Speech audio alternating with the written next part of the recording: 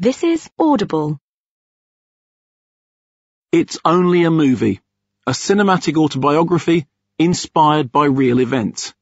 Written and read by Mark Kermode. Prologue. We were somewhere near Lookout Mountain on the outskirts of LA when Werner Herzog's trousers exploded. It was a small explosion, admittedly, as if a firecracker had gone off in his pocket, but it was an explosion nonetheless, and in an area where unexpected bangs are to be treated with suspicion, if not outright alarm. Herzog had been shot, that much was clear, and was even now bleeding quietly into his boxer shorts as a tiny plume of smoke drifted photogenically from his pelvic region and into the evening air of LA. And as we stood there, the bold Bavarian with a bullet in his groin and the befuddled British film critic with ridiculous hair from Barnet, I wondered exactly the same thing that anyone else would have wondered in similar circumstances. If this were a TV movie of the week, who would play me? I'd like the answer to be Richard Gere, although physically the frontrunner is clearly Jesse Birdsall, on whose behalf I've been merrily accepting compliments about my sterling work in That Spanish Soap series for years. Apparently, Birdsall and I are all but physically indistinguishable to the public at large, and I've simply given up trying to tell people that I'm not him. I've even signed autographs with best wishes from Jesse to those who won't take no for an answer.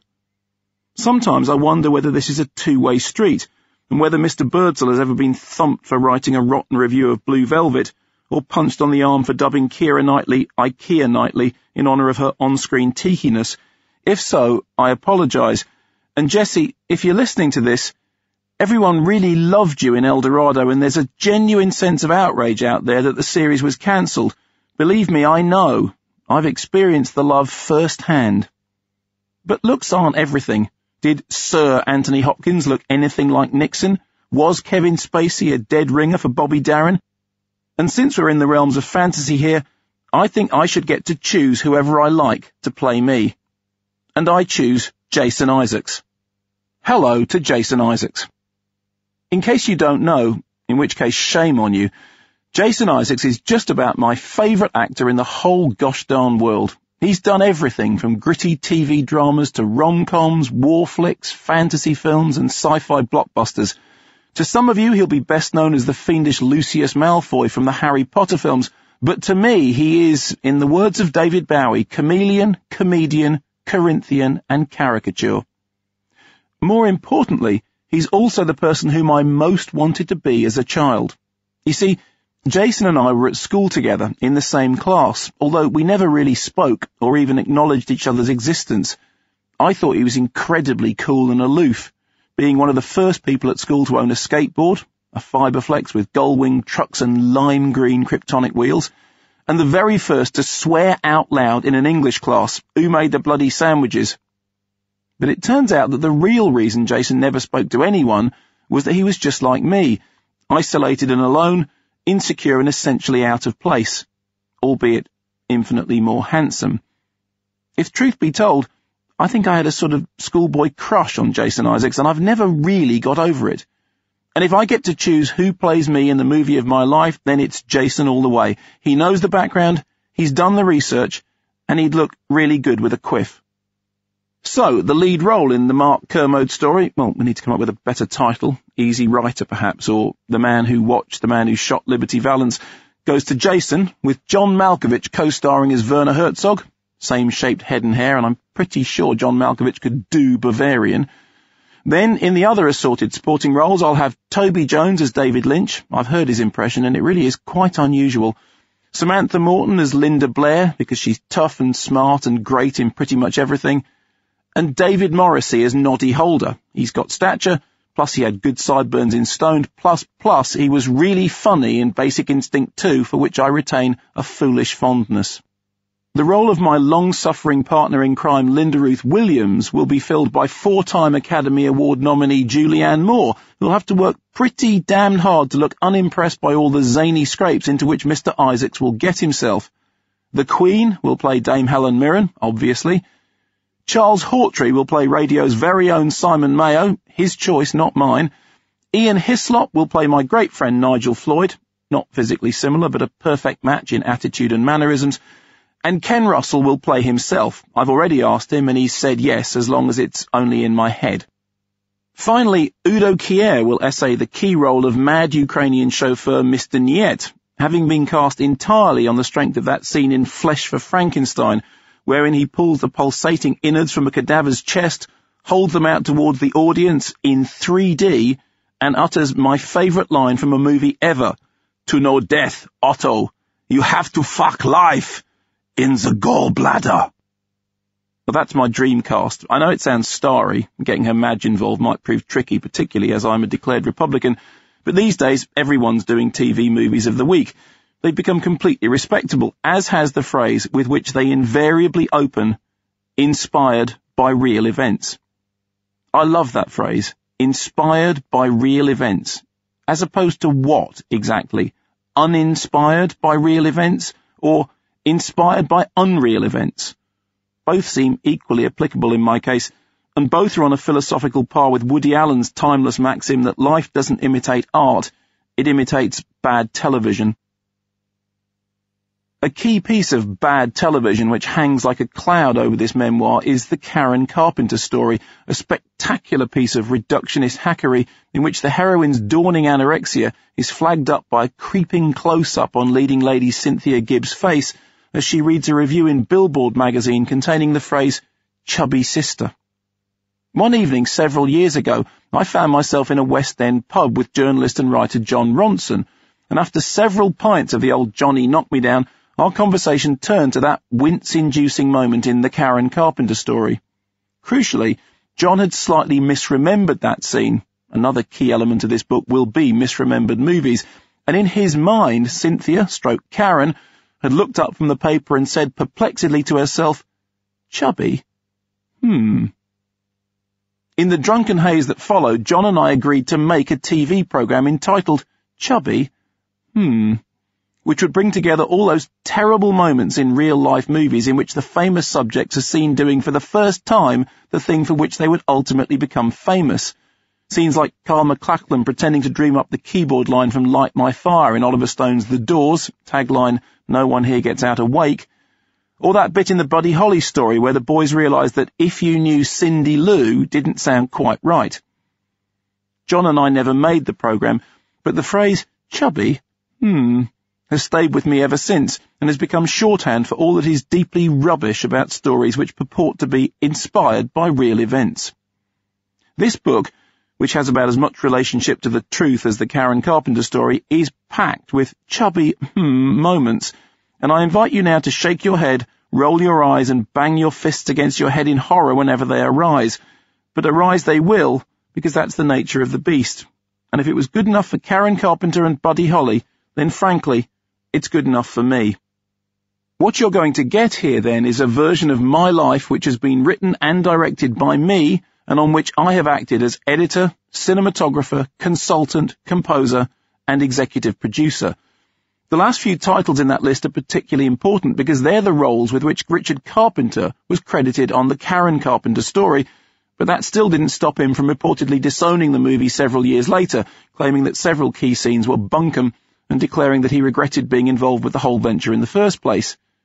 I may well do the same thing, not because what I'm about to tell you is a bunch of lies, although it may be just that, but because my version of reality has been so skewed by the conventions of narrative cinema that I'm honestly unable to tell which part of any particular story I am telling is true and which part is expedient invention cooked up to get the damn movie to work.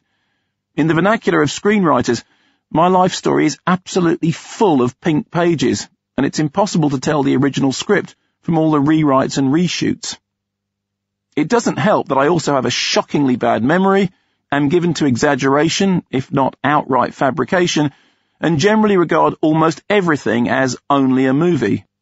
You know that scene in the docudrama United 93, when someone has to explain to air traffic control that the inconceivable scenario unfolding before them is happening in the real world, rather than in some parallel fantasy universe? Well, that's how I feel most of the time. Worse still, I have a tin ear for dialogue. I've often criticised Quentin Tarantino for being utterly unable to get inside the head of any character other than himself, with the result that everyone in a Tarantino film speaks like Quentin bloody Tarantino. Doesn't matter whether they're old, young, male or female, black or white, human or alien, all his characters sound like that nerdy guy from the independent video store down the street, whose insights are entertaining for the first few weeks, but whose persistent yabbering finally sends you scurrying off to the anonymous ignorance of Blockbuster. The sole exception to this rule is Jackie Brown, the one Tarantino movie which is based on a literary source, Elmore Leonard's Rum Punch, whose writer seems to have listened to voices other than his own, and who thinks that a woman is more than just a guy without a dick. Significantly, Jackie Brown was a comparative box office flop, and its financial failure sent Quentin scurrying back to the infantile fanboy claptrap of Kill Bill and its ilk. More's the pity. Like all critics, however, I habitually slag others off for failing to do things which I clearly could not do myself.